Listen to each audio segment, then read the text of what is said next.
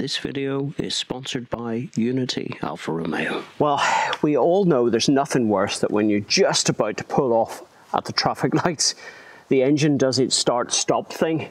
There's a frantic pressing of the brake pedal trying to get the damn thing going again before you embarrass yourself. It's the one thing that doesn't memorize itself. I can switch it off when I go into the car, top it up with fuel, it cycles itself again and it turns itself on.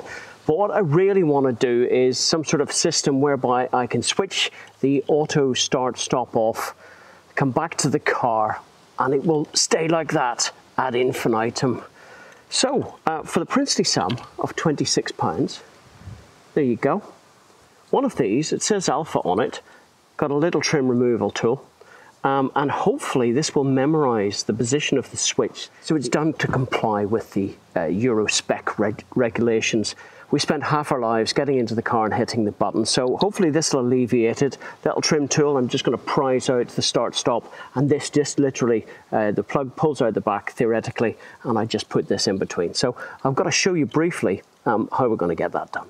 So this is the culprit. All I'm going to do is I'm going to ease this in.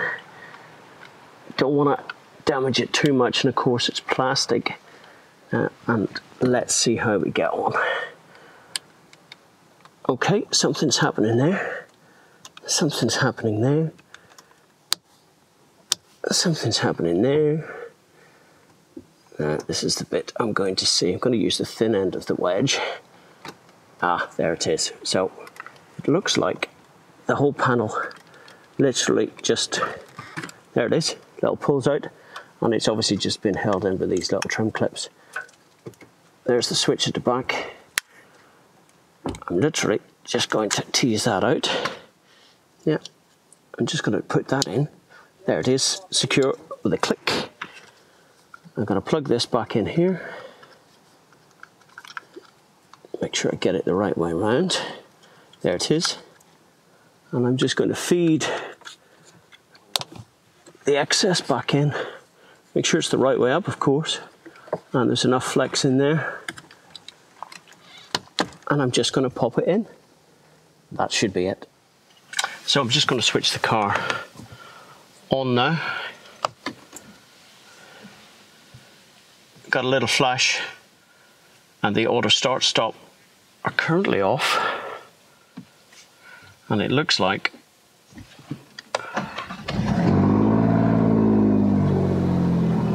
yeah, park sensors are working okay. That's the other thing in there. Looks like the lights are working fine. Let's put it back in park. So, I've got the automatic start-stop on. Just going to recycle it to see if it memorizes that bit.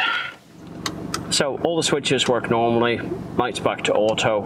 The lights are on. The fog lamp works. And that seems to be all good. Automatic start turns off. So it looks like I've got a bit of result for 26 quid and 3 weeks waiting. I knew it was going to take a little time because it comes from China. It was an eBay special. I'll stick the link down below if you fancy. A 1-minute job, and it really means now that this car is perfect for me. Nothing switches on. I've got to do nothing with the lane keep assist. I've got to do nothing about the speed warnings. Not so in the later cars.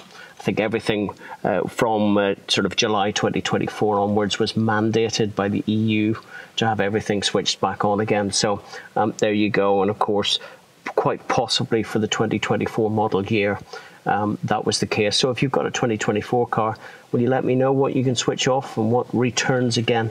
This is all a channel for everyone to learn from our experiences. I think I've got the sweet spot here. Analog dials, no bingity bongs, and I've got full kind of ADAS 2 lane keep assist down the motorway. Perfect for me for the commute. All right, thanks for watching. We'll see you again for the next one. All the best. Bye-bye.